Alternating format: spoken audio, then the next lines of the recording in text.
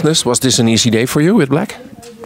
Yeah, relatively. So he came up with a move that I didn't expect, rook b1, but I think I have a couple of decent alternatives then. And the way it happened, yeah, my knight is a bit of a nuisance for him, probably more than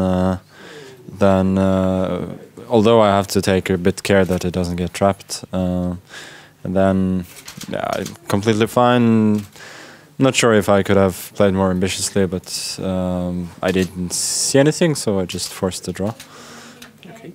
And then something completely different. Is it true, and why is it that you like to play in whack and say in general? Can you bring that into words? It's an interesting, well-organized tournament, and at this point, I've played so many times that I feel kind of committed. So, Magnus, thank you.